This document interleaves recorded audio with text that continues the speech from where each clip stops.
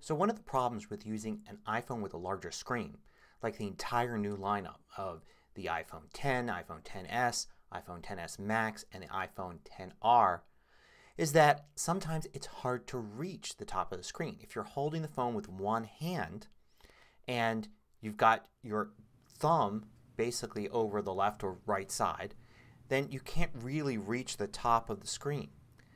So how do you deal with that? Well, there's a feature on your iPhone that'll let you reach the top of the screen. It's called Reachability. And if you have it turned on and you're using one of the iPhone 10 models, you use it by simply swiping down from the very bottom of the screen. So you put your finger almost like right where the dock icons are down there and you swipe down to the bottom. So a very small swipe down. And this brings the top half of the screen down to the bottom. And you could do that and then hit a button, or you can swipe the opposite direction. So a little swipe up from the very bottom of the screen to bring it back up. Here's how it looks when I do it so you can actually see what I'm doing with my thumb. You can see a small swipe down and a small swipe up, and that's how you get it to work. So to make sure this feature is on, go into Settings, and in Settings look for General. Then go to Accessibility and then look for Reachability, and it's a switch. You just turn it on or off. So you can turn it on or off, and there's a little bit of instruction there at the bottom.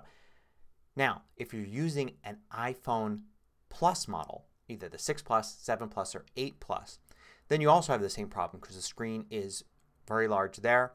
But this works in a different way because you have a home button. And the way that you use it for one of the Plus models is you touch the home button twice. Now this is different than actually pressing the home button. Pressing the home button gives a little bit of force. You're actually pressing it like a physical button even though it's not. Touching is just barely touching with your thumb the button twice. Just 2 quick touches and then it will work. And then 2 quick touches to undo it so reachability goes away.